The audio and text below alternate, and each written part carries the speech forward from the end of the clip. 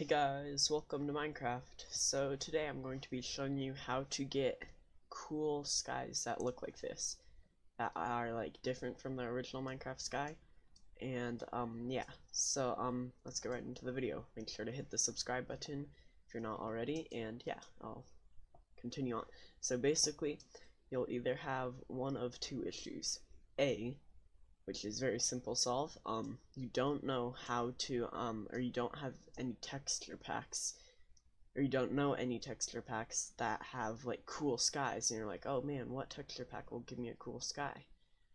Or the second one, which is more like common, I think, is that you watch a video, right, and they're like, oh yeah, look at these cool sky texture packs.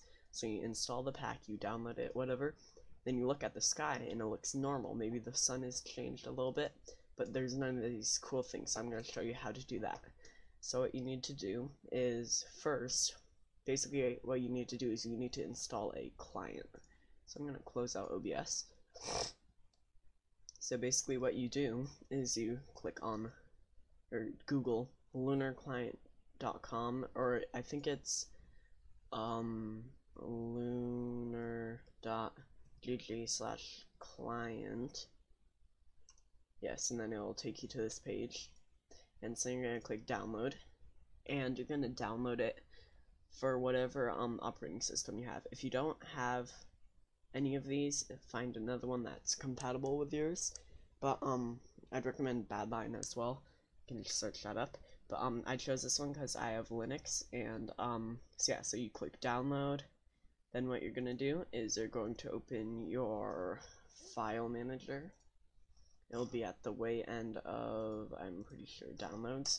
I didn't actually install it because I already have it. Basically, once you have it, you're gonna take it and drag it onto your desktop.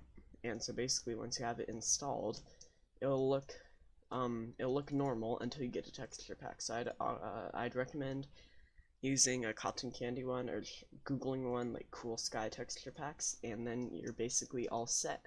So if you found this at all helpful, hit the like button and subscribe, and stay tuned for more. So I'll see you in the next one. So bye bye.